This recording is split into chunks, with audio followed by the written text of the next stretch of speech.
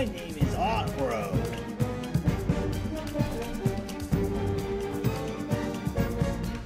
Today on Spiderus Reviews, we're taking a look at Transformers Combined Wars Off-Road. The replacement member of the Stunticons who replaced a terrorist named Wire.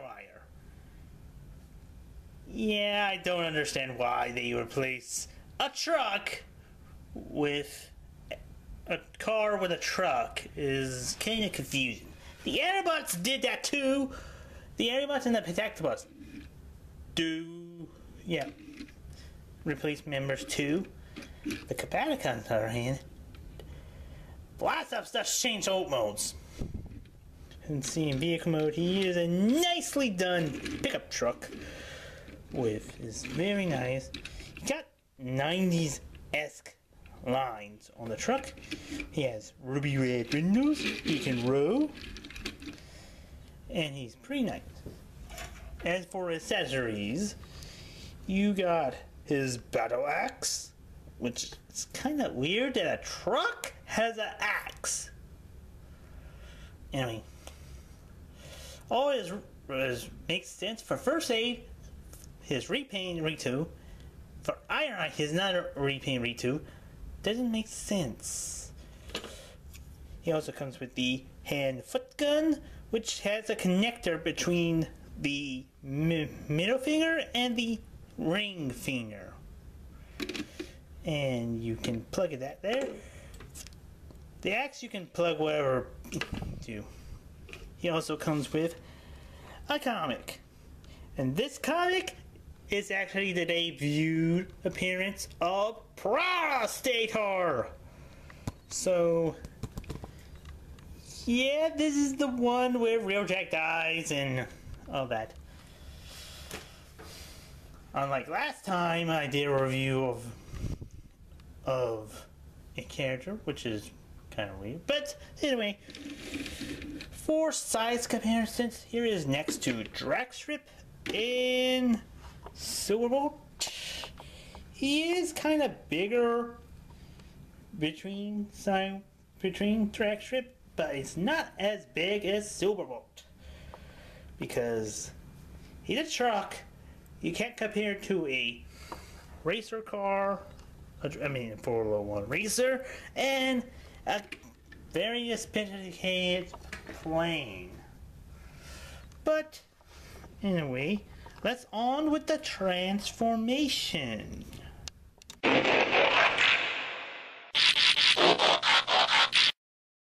Is Off-Road in robot mode.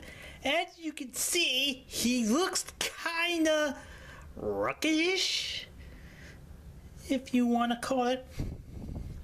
He's in grays, reds, teal, turquoise, whatever this color is. A little bit of purple, and his face is lime green. A little bit different from Wire's color scheme. And I know Wire's face is red. Very nicely, very top-heavy truck mode. They really try to make, and he's nice. Again, he has his axe so he can chop down Autobots. Especially if your teammates face their enemies known as the Aerobots. And you think you can cut down a bunch of airplanes, but you can't. And plus his rival is a helicopter, so you can't do that. But he is a nice figure. For articulation, head can rotate 360 degrees, go up and down, and as side-side movement, arms can rotate 360 degrees, arms go forward, they can rotate in the bicep, bend on a nice plastic ratchet joint, wrist can rotate for sides of the move, arms come, legs go forward, they go back, they do the Perceptor kick, nah. They do the rotation in the leg, bends in the leg, and no ankle pivot or other bizarre entities. So he's a nice figure overall. For a size comparison, here he is next to Breakdown and Optimus Prime. And you see he's closely the same, not really the same height as Breakdown, but he's kind of closer than Prime.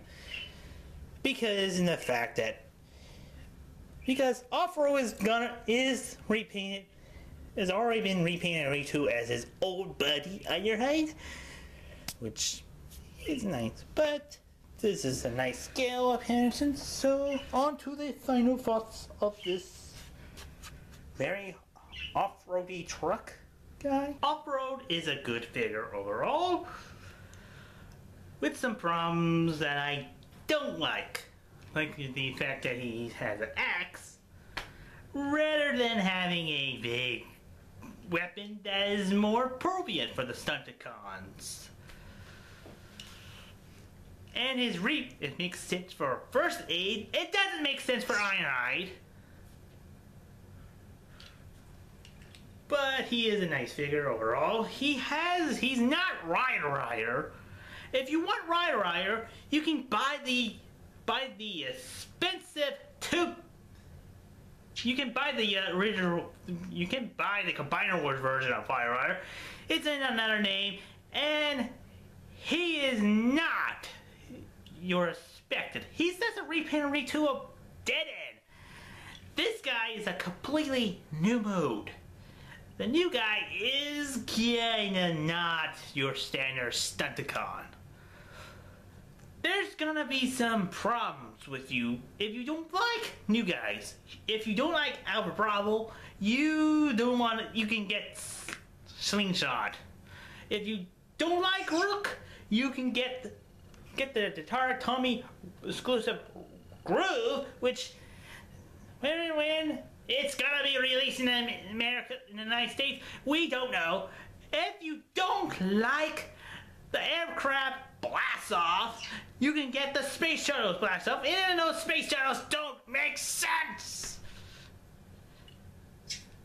And this is the reason why the Constructicons are not been ignored. So, if you want to get this guy, you can get him.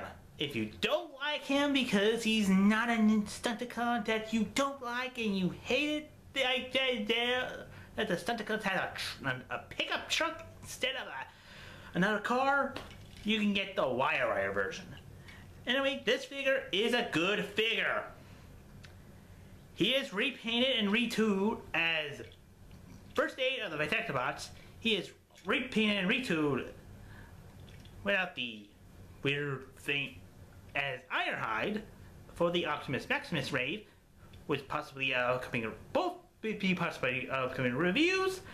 He's also been repainted and retooled, straight up repainted for the upcoming Transformers Collector Series Scraper to Surface 4.0 rockets for their Mayhem Attack Squad, for their Thunderman repaint, which is a stupid idea. I could just buy Rocket. You can get Ruckus, but you can't buy a bunch of dollars for Bludgeon.